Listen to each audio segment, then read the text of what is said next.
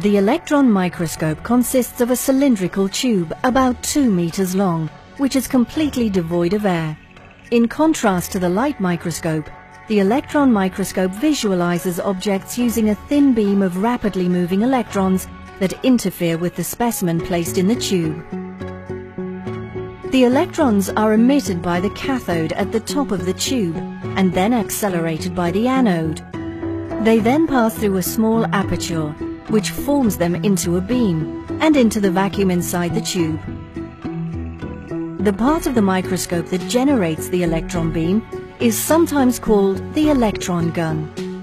The beam is maintained along the tube by means of electromagnetic lenses. These are coils that surround the tube at given intervals. The electromagnetic field emitted by the coils focuses the beam at the center of the tube.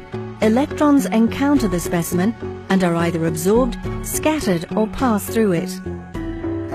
Because different regions of the specimen are variously transparent to electrons, different amounts of electrons with changed energy pass through these regions. At the end of the tube, the electrons are collected on fluorescent or photographic film, or on screens that generate an image of the specimen.